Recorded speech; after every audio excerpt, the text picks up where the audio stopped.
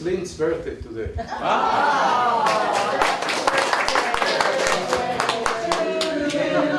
Happy birthday to you.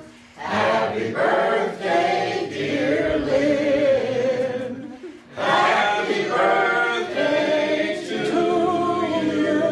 Oh, thank you. Thank you. That's the best serenade I've had in probably 40 years. So, that's really nice. Thank you. Well, Jose and I today are going to talk about growing up and waking up. Many of you know that that's a phrase that Ken Wilber has used. Just to get some sense, how many people are familiar with integral and adult developmental theory, at least to some degree?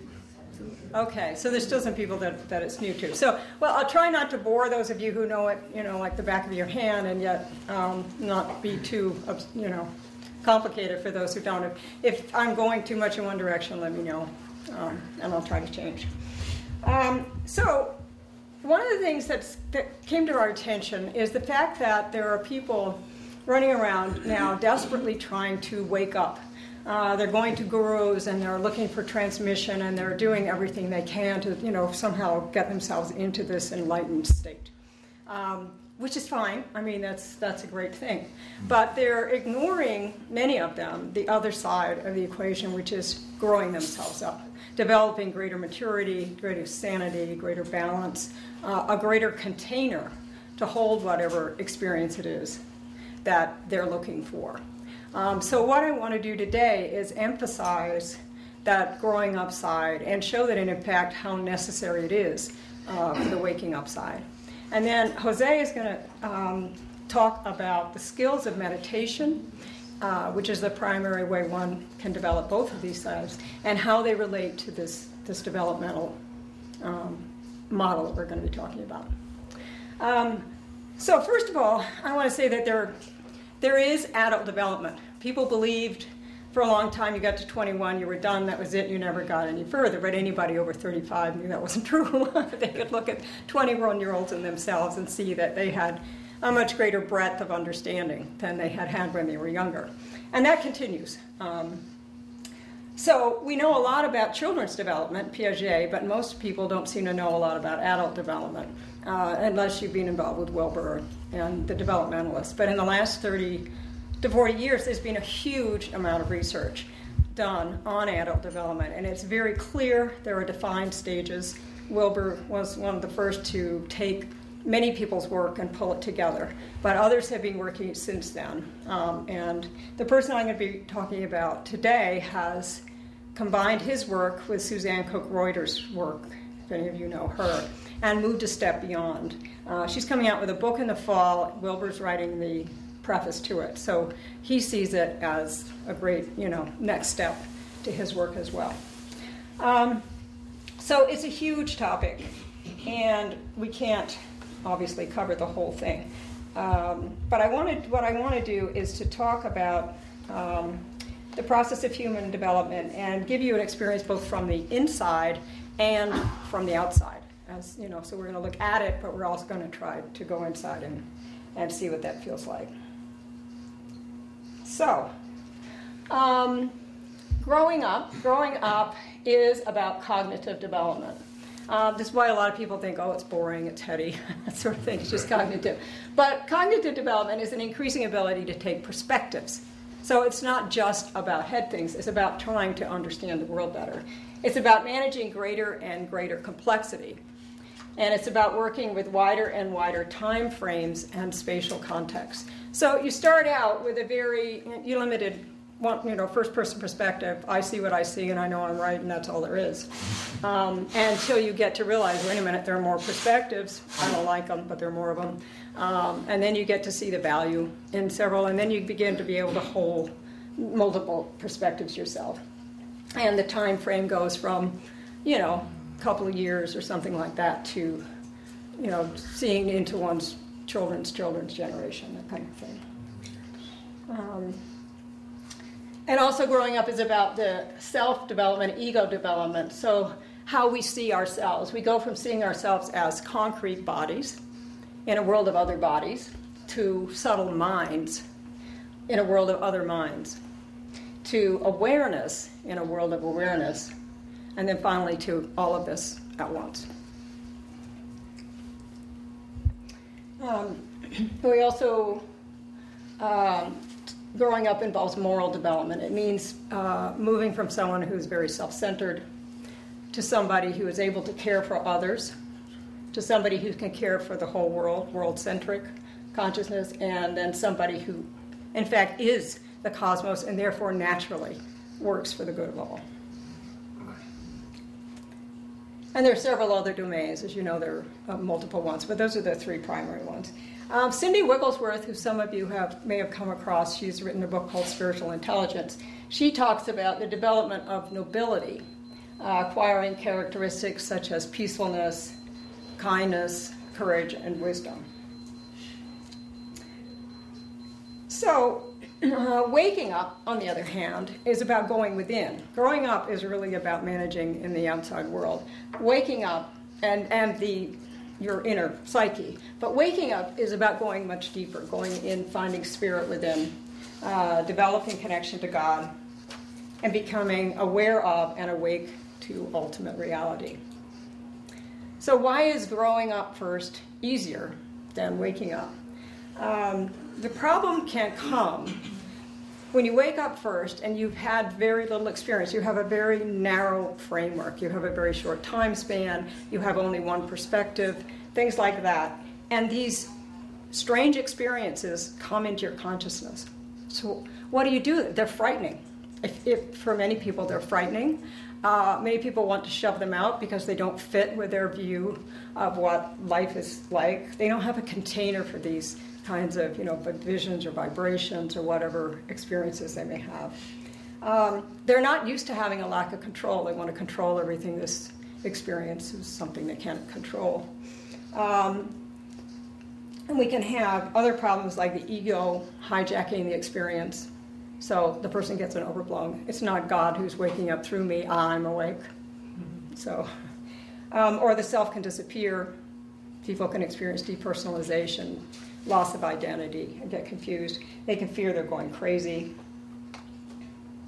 So a lot of things like that can happen to people. If you grow up, however, people at a higher stage, when they have these experiences, have a much easier time with them.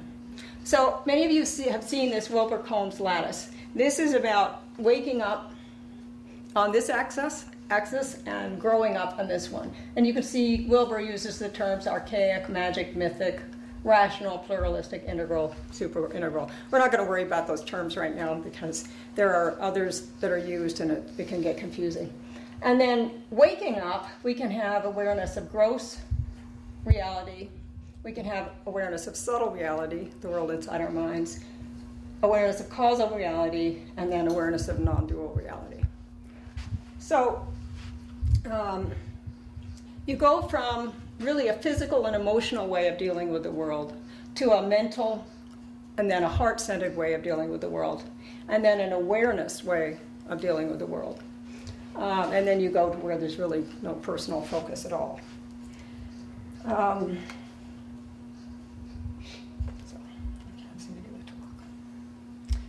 So this is what we talked about, the push to wake up. In addition to being seen as too heady, people can toss off shadow work as unnecessary. Oh, I've seen the light, I don't need to work on myself anymore. But everything is still going on. You're still here in a personality. So whatever internal experience you have, you've still got a body and you encounter other bodies. And you have a mind and you encounter other minds. So in addition to feeling lost or frightened or out of control, you can also go into a spiritual bypass. Many of you may have heard this term, where it becomes unnecessary to deal with real life. You just live in, this modern version of a cave. Or you can have this experience and then lose the experience and become devastated. And, like, where did it go and why can't I get it back? And I had this unity and I had this beauty and now it's gone. But if you can grow up first and then you have experiences like that, you have several benefits. One of them is there's less of a gap between your spiritual reality and your ordinary reality. As you'll see when we go through these tiers, people at the higher levels can encompass a much greater amount of experience as normal because it's actually closer to their ordinary life. People who have grown know that they aren't in control. They're aware of that they can't control everything. So when lack of control comes, it's easier to deal with. There's a comfort with paradox and uncertainty in higher stages. And there's an ability to navigate the difference between this internal, beautiful world and this really crazy, chaotic, difficult world out there. And you have this container also for unusual experiences. And two more you have is you have a better ability of stabilizing the experience. So if you have an experience and you don't have this container, it tends to be more fleeting. Later on, when you've developed through the stages and you have an experience, it's more solid. It stays with you, or it can. And also, just by growing up, you have a better ability to find joy and peace in this world. So many of you have seen this. I know it's too small to read, but I just want to mention these are Wilbur's stages of development over here. And these are Lovinger's and Cook-Reuters here. And so Terri O'Fallon, who we'll be talking about, has taken usually the terms from this model but gone as far as Ken has with his model. So the stages that she has here are symbiotic, impulsive, self-protective, conformist, conscientious, individualistic, autonomous, integrated, construct-aware, ego-aware, and then beyond, and now Terri has drawn from Ken's stages at the very top. So she's really taken those two models and looked at them very, very closely. So she began to see, instead of taking the Wilber-Combs axis, which was on its side, she turned it into a B. And became interested in the area under this line. So let's say somebody had witness consciousness, but they had only grown to the achiever stage. This is kind of where they were. Another person might have strategist consciousness, but only subtle awakening, and this is where they were. So it's an interesting way of seeing how people relate to each other. For instance, here, the green area would be the area where people could relate, two different people who had two different types of development. But as she looked at this further, she saw that the people at the lower levels of development were dealing with concrete things. And the people at these levels were dealing with subtle things. And people beyond that, up here, were dealing with causal things. So she took this model that she has now as a B, and she collapsed it into one thing. And her title of one of her papers is Growing Up is Waking Up. So I'm going to show how she did that and how she looked at it. So she has 4 tiers. The concrete tier, which corresponds, if you think of Wilbur, up to about blue. So that would be beige, purple, red, and blue would be in the concrete tier. Then in the subtle tier, that she's added a couple of stages. There are 4 stages in each one of these tiers.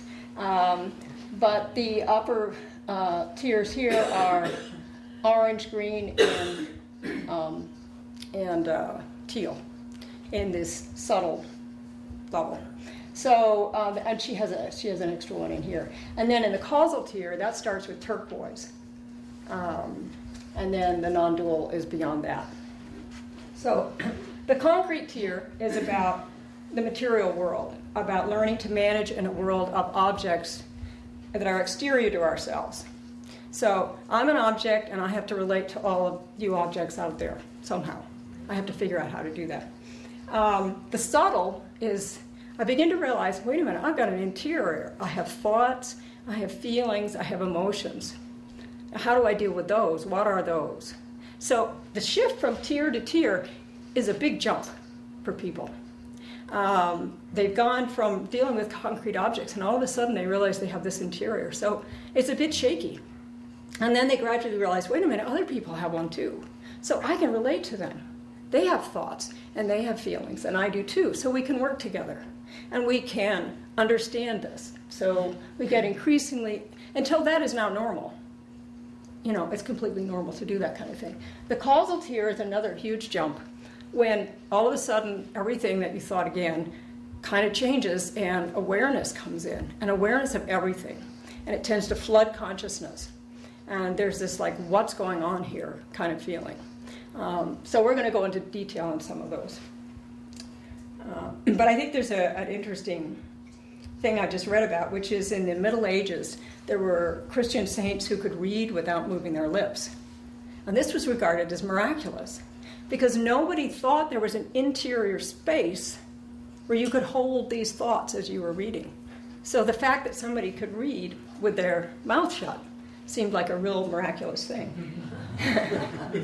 So, in fact, this sense of an inner world has really, in the 20th century, the development of psychology and the real focus in on that has made us aware of it in a way that we were not before. The witness stage is about awareness of awareness, being aware of our minds and our emotions as objects, watching them parade by kind of dispassionately from a witness stance. And about experiencing emptiness and fullness as a daily lived experience. And then the non-dual is about integrating all of these concrete, subtle, causal, everything and nothing, all in us. And also these people who are at that level live that as a daily experience. So it's the same person, it's just the concept of the self expands. So I want to take a little trip through the concrete here. So I'm going to ask you, oops.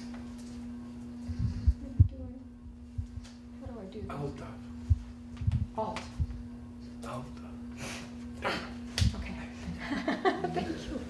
So I'm just going to talk for about 5 minutes, and I'd like you to just close your eyes and relax.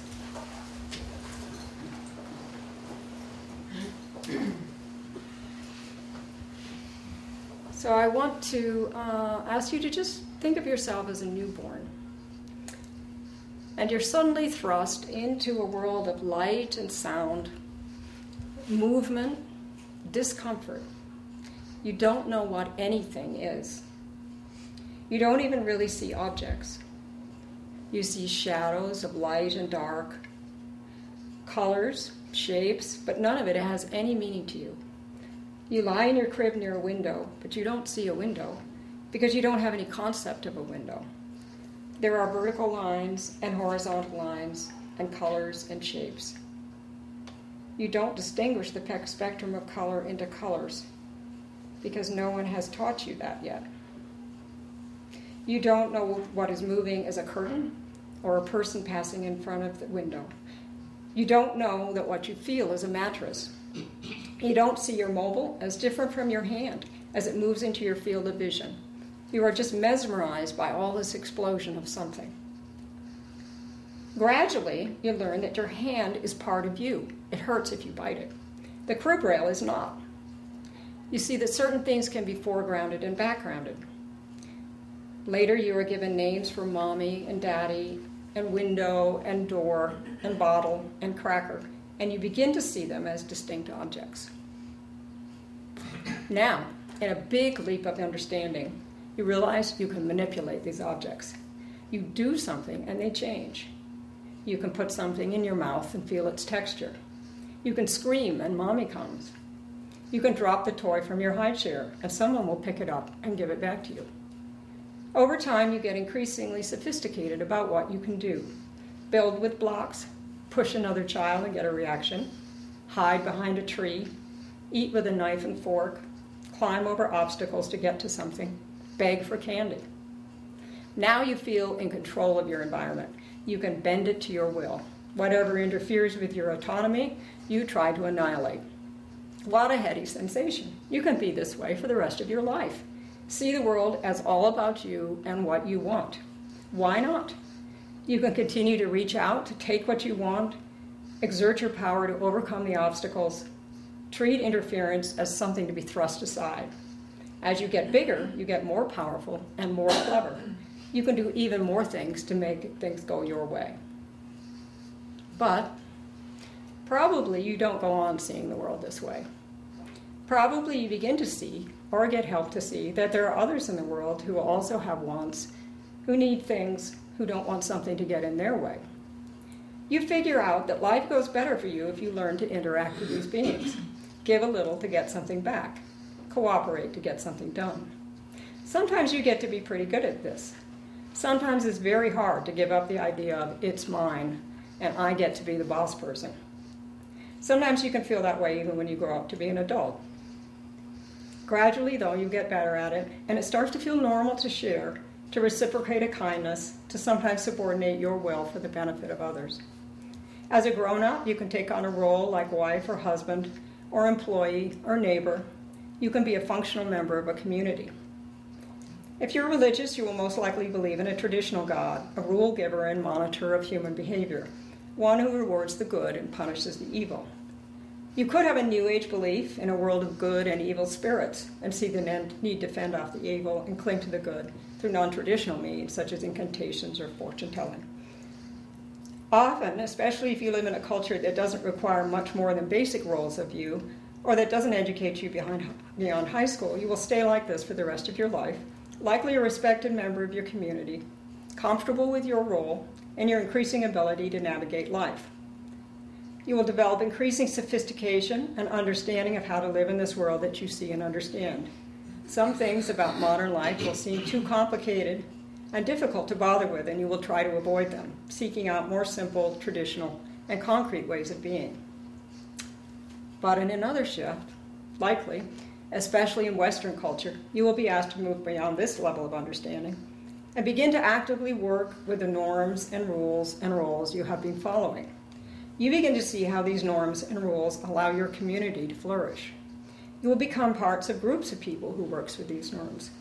You have the capacity to run a meeting, participate in a town council, to articulate and explain your point of view. Belonging and social interaction is important to you, and you are most comfortable with people who are similar to you, whether in social situations, religious affiliation, economic status, marital status, or etc. You see the value of community and the importance of subordinating your own needs to the community. You are a good citizen. So I'm going to stop there for a minute.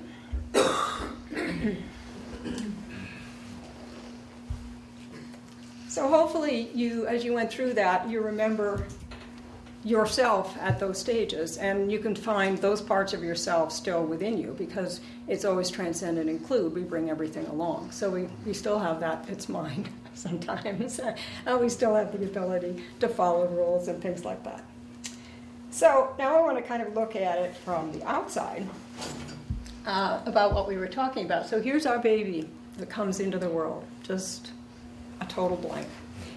This is called the instinctive self in Terri O'Fallon's model, or the undifferentiated self. If an adult is at this stage, which is very rare, it's about survival, just finding food, sex, shelter. It's kind of a tribal, almost hive-like existence for somebody like that. And then they start to see, this is, so what is this baby seeing? Until somebody says, oh, there's a tiger there. They don't see the tiger. Or somebody says, wait a minute, it's a bunch of zebra. So the child is just open to really anything until they get told, so they get words for things. Same here, what the heck is that? Nobody knows until they say, oh, it's a path and it's some leaves, and then they get an understanding. So then we go to the next stage, which is often called the opportunist. This one is the one who wants to win, is self-oriented and manipulative, believes that might makes right. My daddy can beat your daddy kind of thing. It's also called impulsive, and there's a lot of magical thinking and superstition at this stage. Now, if you continue into an adult, about 5% of adults are still at this stage. There's no sense of future and no sense of consequences. So why not take what you want? Not thinking about punishment. There's no sense of other. There's no responsibility to other people. No sense of, maybe I'm taking something that somebody will miss or something like that. So we still find that in adults. The next stage, who we actually took down our table, we may have all seen this picture. This is the role or conventional self.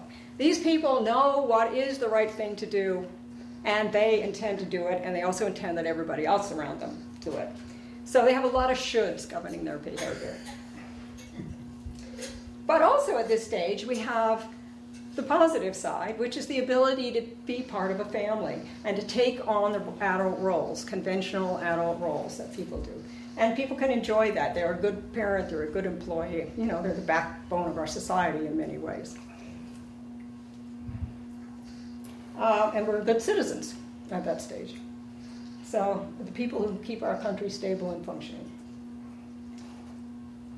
Now, when we get to the last stage of the concrete, which is sometimes called the conformist or the diplomat, we now have the ability to plan. We can work with other people and develop fairly linear concrete plans to do something.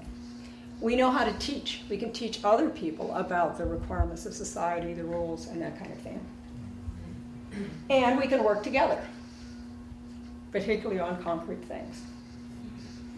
So people in this conformist diplomat stage, they want to belong, they want to follow group norms, they want to enforce standards, they like to avoid overt conflict and bring people together. And about 12% of adults are in that stage. So 17% of adults are now in this or lower stages. So now the next big leap, that was the concrete tier. Now there's a big jump into the subtle tier. The concrete is about becoming aware of your body, rules, and the creation of structures. But the subtle is about becoming aware of your interior and learning how to work with ideas and possibilities and the future. You become able to visualize something that isn't there, that could be there. At each tier, we go through a new kind of awareness. We first realize this new thing is here. Then we learn how to manipulate it. Then we learn how to share it with others. And then we learn how to act on it. And that will take us then to the next tier. So I want to do a similar little meditative trip through the subtle tier. So as we go through this, most adults do not get through more than 2 stages of the subtle tier. So I think 85% of adults, do not. So, it can start to seem stranger and stranger as we go on. Go next slide. No, next slide. Next slide. Good. That one. Okay. Well, all right. That's not actually where I wanted to be. Okay, so now, if we close your eyes again, we'll try the subtle tier. At the end of the concrete tier, you were focused on the exterior of life, on society, on your role in it. But you begin to notice you have an interior. You have feelings and thoughts. Up to now, you didn't really notice them as objects within you. When you were angry, you were anger. When you were happy, you were happiness. But now you see you have a lot of different experiences arising within you. Gradually over time, your focus shifts to these things instead of the exterior concrete world. But it's difficult. There seem to be no end to feelings, images, and thoughts, and no way to really organize them. They all slide into each other, come up out of the blue. Also, the certainty you had seems to be slipping away. You look for knowledge, for some answers you can depend on, but all you get is opinions. Where's the right answer? Gaining knowledge is important. You are eager to learn and expand, to know as much as you can know. Becoming expert at something seems like a good idea so that you have a stable base and a kind of identity around your work. If you have been a part of a religious or social group with defined opinions, you now find that you aren't sure you buy into everything they say. A part of you can be arrogant about this. You see more than others. But a part can be a little terrified. What if you don't fit in anymore? What if you are wrong? God is also a little confusing. He can't be a single being or look on from a single place, maybe more of a cloud or something like air. Otherwise, how can God be omnipresent? But after a time, these ideas that have been flooding you begin to seem useful. You're beginning to prioritize them, separate them out, and focus on certain ones. Organization and planning becomes important. You are eager to take this kind of broader thinking you have developed and put it into practice to create things for yourself in your private life and at work. You want to be the best you can be. If people would just stop putting up roadblocks, you could get a lot done. You can now distinguish emotions from thoughts, and you tend to prioritize thinking over feeling. Rationality becomes important. You're looking for clarity and precision and direction. You become impatient with a rule-bound, role-bound world.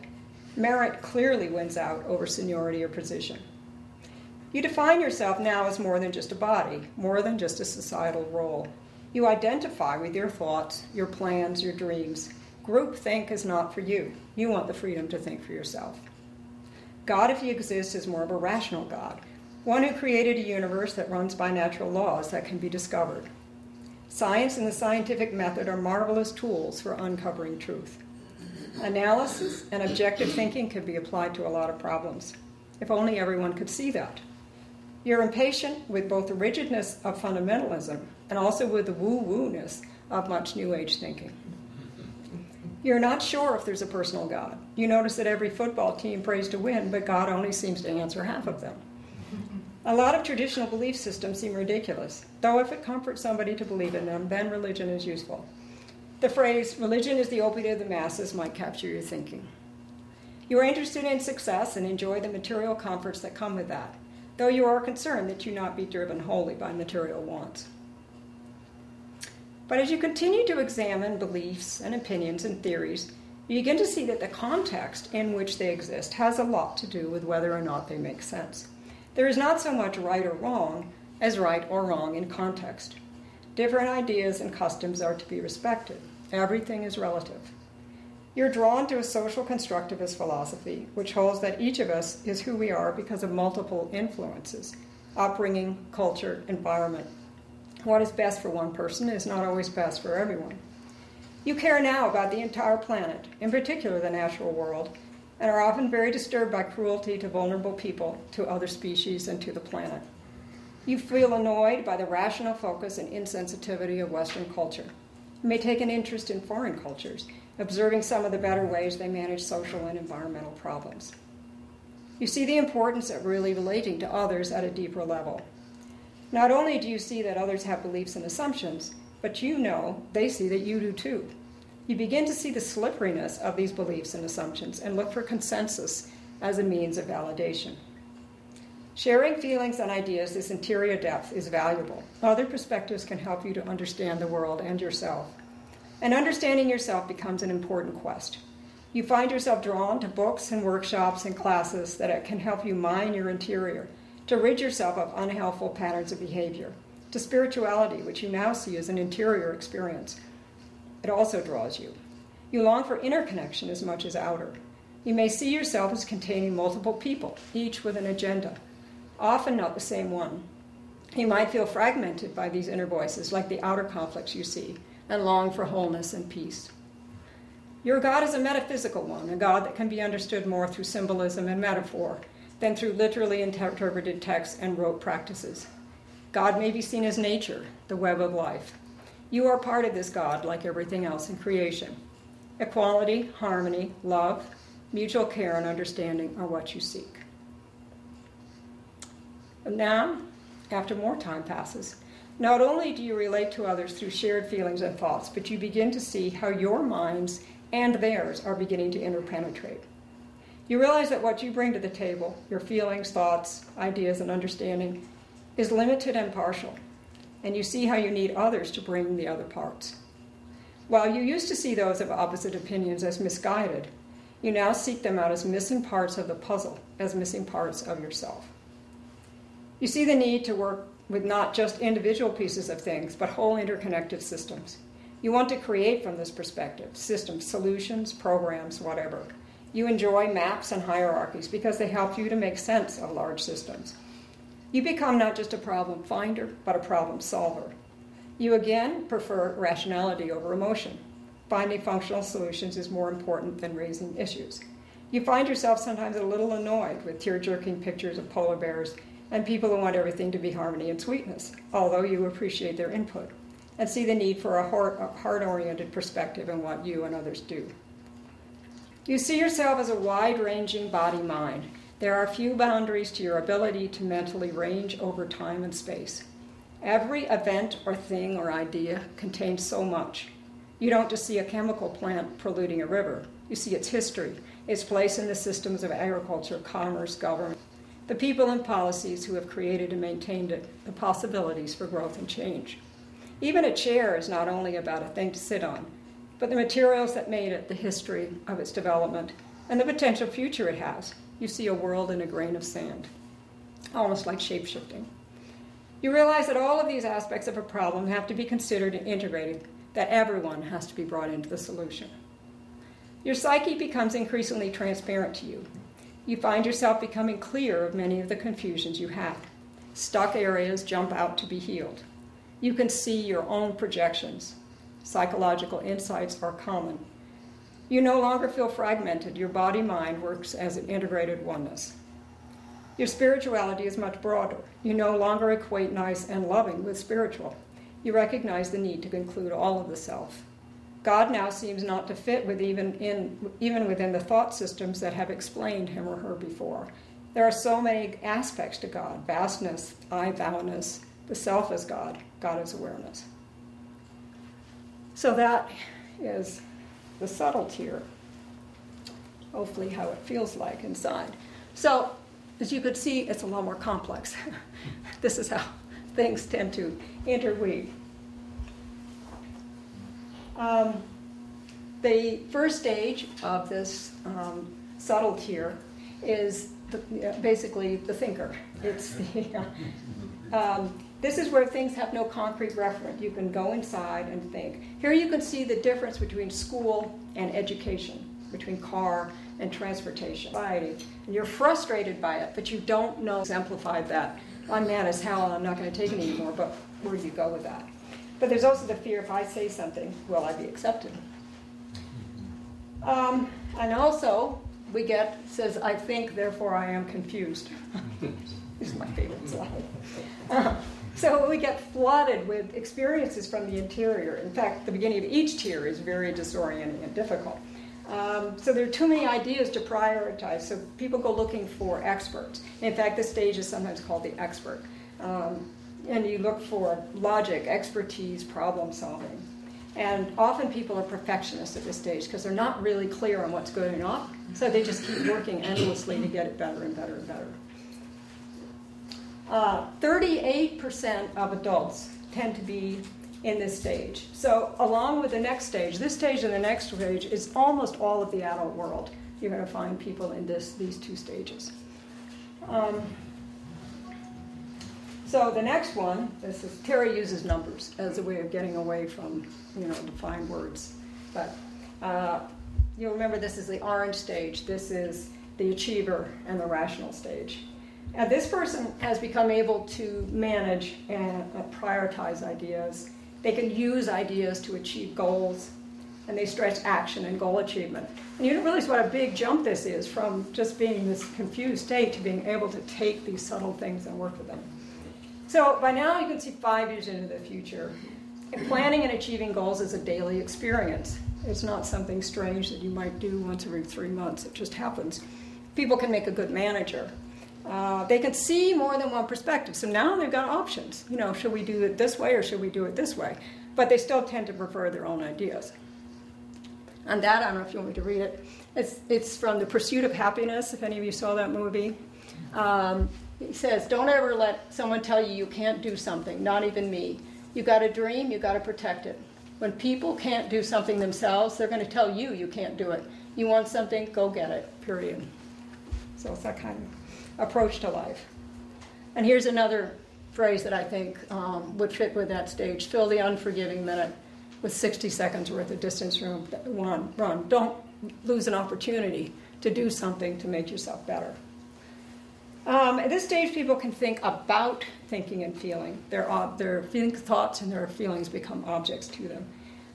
They want to control them, so they're looking for self-mastery. They're not looking outside for somebody else to set the rules and control them. They're looking to do that for themselves. They value rational thought, independent action, and science and research to help decide what is the best course of action. This is 30% of adults.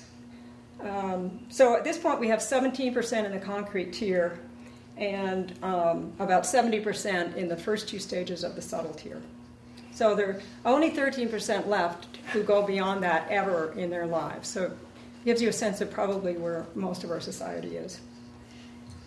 So the next stage is the green sensitive self. This is a heart-centered self. It's about harmony, peace, about tolerance, about human rights, social responsibility, making a difference, sustainability, diversity, other cultures, primitive cultures become of interest, care for the environment. This group tends to be egalitarian, and they reject categorization and hierarchy and seek consensus.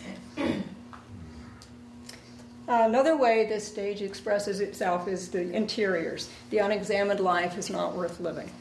So they're very interested in self-examination, looking at the interior voices. They begin to distinguish between their ego and their higher self.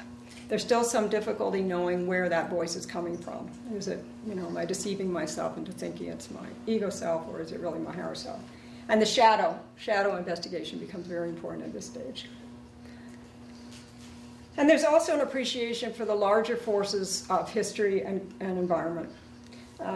So in this Casablanca scene, they're saying all the problems of three little people don't amount to a hill of beans in this crazy world. So they're beginning to subordinate themselves to an understanding that there are things much, much larger than them. They can get passionately involved in a cause. They can give themselves up for others. But often people at this stage are overwhelmed and despairing. Why don't good people win? Why do we have all these problems? So this is about 10% of the population. Now there's a big difference between living from this stage and mouthing this stage. I mean, you might find a lot of teenagers out there, going on and on about recycling, but they don't live from this sense of context and an understanding of the interiors that a person who actually lives from this stage does. So our world now has a whole bunch of green phrases out there. You turn on the television and every company is talking about how green they are and how they do stuff. But to really live from this level and to really care for other people is a very advanced stage, to get to this place where it's really coming from inside. And then the last one. Now this is interesting because those of you who know Ken's work know that he starts second tier. He breaks between green and teal. He calls it teal, or strategist, or yellow, which is the spiral dynamics. He says that's where the big leap comes. Now there's a big leap at each one of these stages, but there's an even greater one. But Terri O'Fallon keeps this within the subtle stage because you're still dealing with these subtle ideas. You're still dealing with your interior. But at this point, you can understand and work with really complex systems of systems. You have a picture of long past, long future. You could go out and create the Cosmos series, for example, if you've been watching that. Not just watch it. There's your strategic, critical thinker. The Dalai Lama said, when asked what was the most important thing in the world today, he said critical thinking. You'd think he would say love. People at this stage tend to prioritize reason over emotion. They're grounded and practical, and they're aware of the limits of their own knowledge. So this is an example of the thinking. Everything is interconnected, and it's not just a linear thing. There's just multiple aspects of things affecting each other. And they can build beautiful, complex things that involve multiple systems. I mean, we've got, oops. Okay. Here we have political systems, technical systems, environmental systems, architectural systems, air patterns to take into account, seismic patterns to take into account. And they involve everybody in them. So it's not just the people who need the building and use the building. It's business people, financial people, governments, all of those have to be taken into account when you build something with that kind of complexity.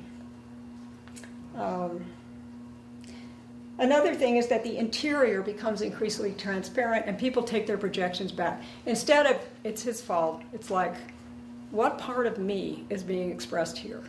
So this guy looks at himself in the mirror. The other two blame themselves.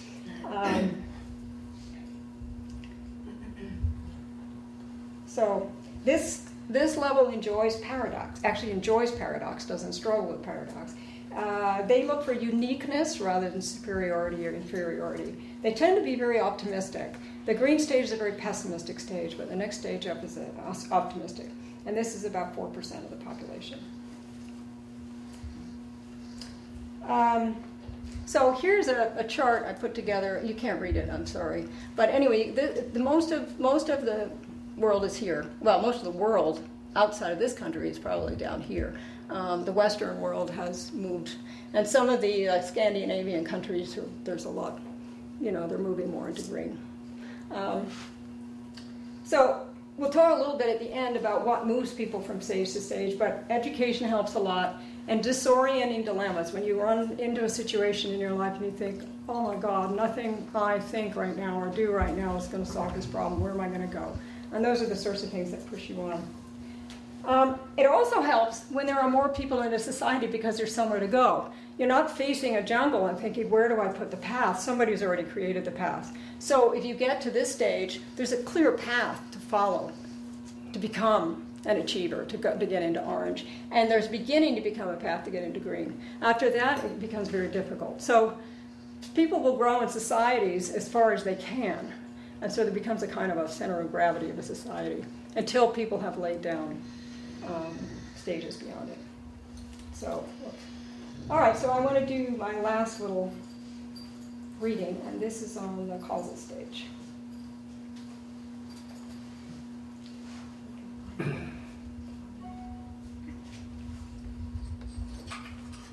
Sorry. Okay. All right, so now if you want to close your eyes again for a few minutes. So now you were at the end of the subtle stage, and you were pretty much in control of your interior world, the world of ideas and thoughts. But now you're losing a lot of the clarity you had. Lately, you seem to have become one big, booming, buzzing confusion.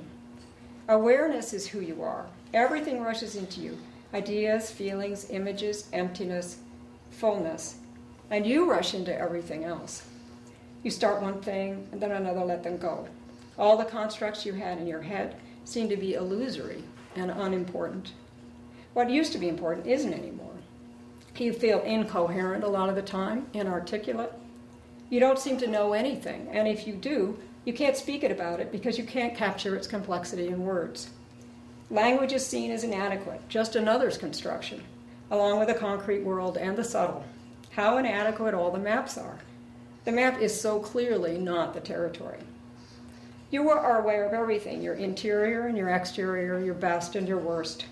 Your emotions, thoughts, inspirations, and revelations arise unbidden in your awareness. You are aware of your own awareness. You may seek solitude. If you have a meditative practice, it's very helpful at this level. Ultimate questions come into your life. What is existence?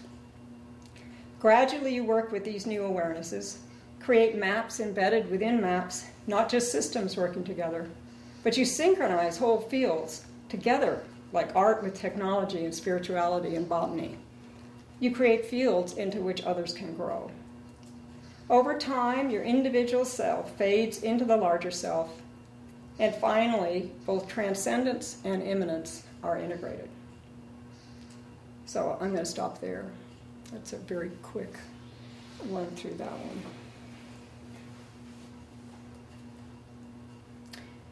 So this is a picture of maybe what it feels like at the collo here.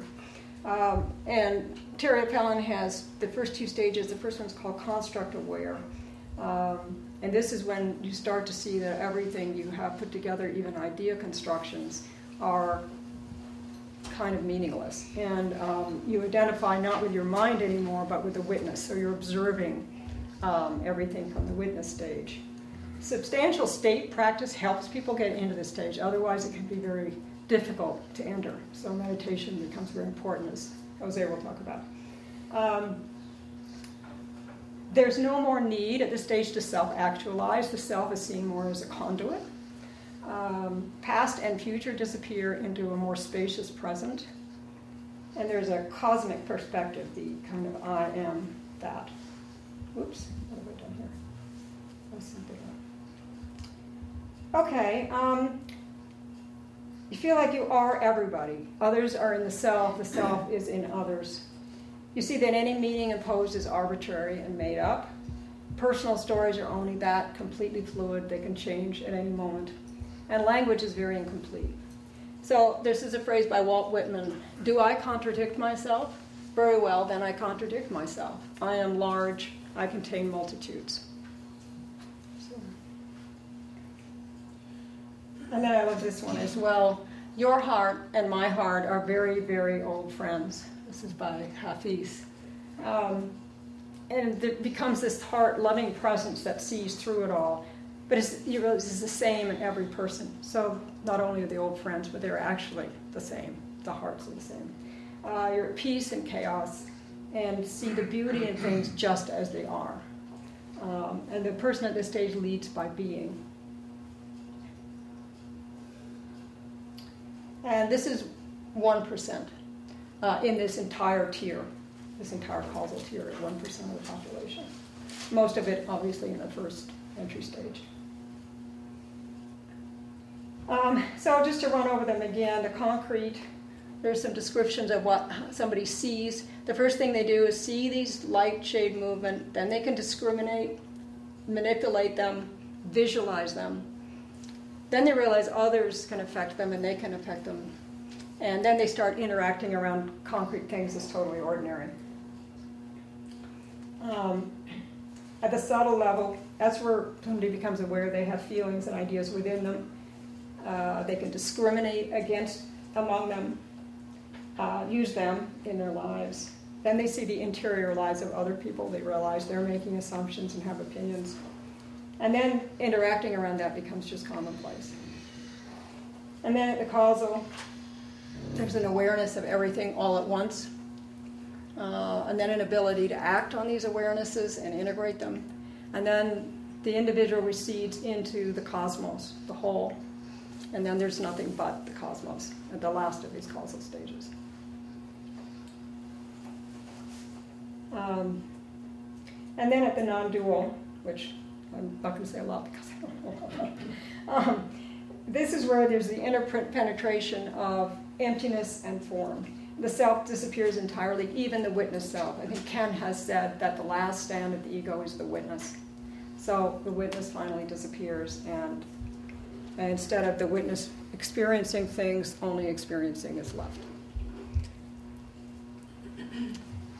So the problem, the reason about this talk, is when we try to squeeze higher level experience into lower level things. As you can see, these higher level experiences are very what we call spiritual experiences. People are walking around with an ordinary lived experience, which to a person at this level is going to feel really weird. So we can have a state experience at any time. We can whoosh into one of these higher states of consciousness. We can experience it, but we can't hold it. And it can be kind of an, oh shit feeling, frightening and destabilizing. So for example, at the subtle level, it's not strange to hear inner voices. We hear, like, oh God, there's the part of me that wants to eat the ice cream, and then there's the part of me that says I shouldn't have it. And, so we know there are all these different voices within us, and we're kind of used to hearing it. But if you hear it here, it's going to feel very strange. I remember my son, when he was 7, walked into the kitchen, and he said, Mom, I think school is interfering with my education. And I was like, whoa. Well, school, yeah, he knew there was a school building, but the idea of the two, education and school together, was like a jump. He had somehow had this kind of insight, but there was no way he could hold it, and there was no way he could do anything about it. It wasn't, he was living here. But still, you can get those insights. And I think we all know times when we suddenly get an insight, and it's like, oh my God, I really think I see something, and then it sort of goes away, you know. So growing ourselves through these stages allows us to keep those things and hold them. So this is where, oh, okay. So what I want you to do is have a look at this for just a minute or two.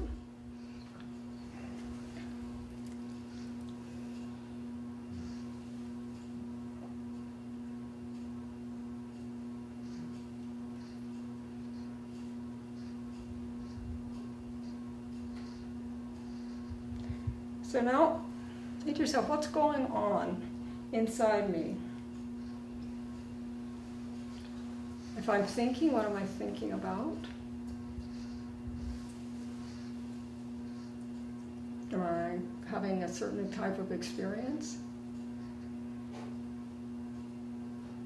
And then you might think to yourself, okay, who or what in me is aware of this fire?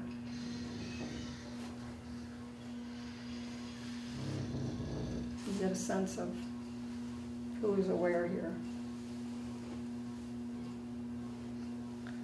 And then imagine what happens if there's no you looking at this fire.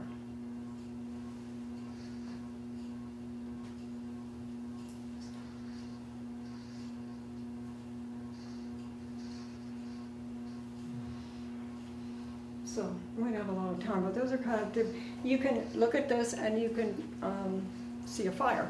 Just a plain old fire. That's kind of a concrete experience. You can look into this and you can start having thoughts and feelings and emotions. You can become aware of who is looking at that fire. That's a causal awareness kind of experience. And then if there's no you at all, what is that? There's no fire. Well, that's true. There's no fire. Yeah. Yeah.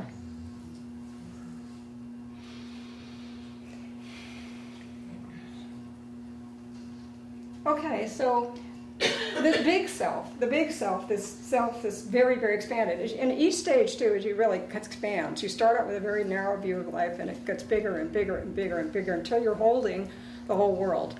So this big, big, big self cannot fit into this tiny self. So if you get intimations of this, there's nowhere for it to go. But you can grow this self into this very large self that can, in fact, contain all of these experiences. So if you can grow yourself up first, then you don't have as much disorientation. You don't need to be in control. You have the ability to take multiple perspectives. You don't have to work everything out logically. So when these experiences come into being, they're not so disorienting. Also, as you keep growing, you know that growth keeps happening.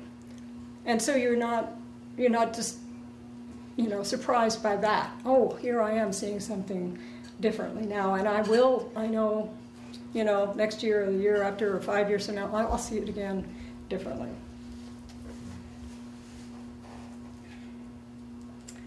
So the final stages are lived realities, not just experiences. People do walk around in those spaces. So advantages of growing up, we want to grow from people who are self-absorbed and self-gratifying, the people who can work and live with others and follow rules. That's a concrete level.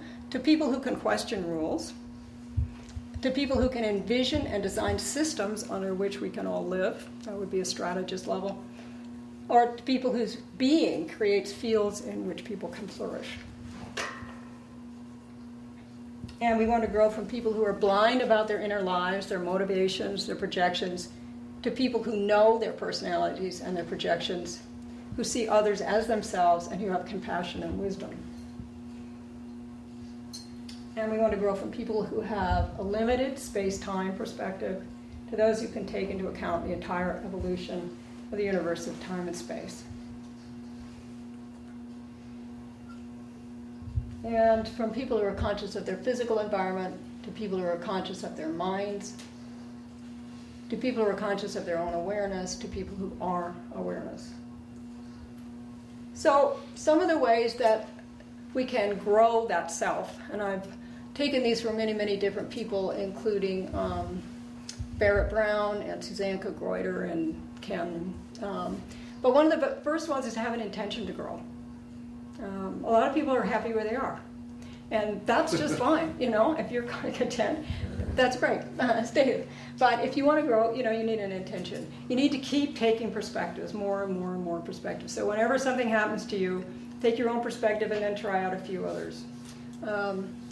Immerse yourself in complexity, and this can seem like, oh my God, you know, I need more complexity in this world today, but that's an important growth factor. Investigate yourself, you know, try to purify whatever, you know, inner demons you've got that are causing yourself trouble and other people around you. Question everything, especially what you think is true. So whatever it is that you believe, start questioning that and see where it takes you. Seek out relationships with wise and spiritual people. That's from Roger Walsh, who suggested that one. Explore inner states and meditate. Meditation is fundamental.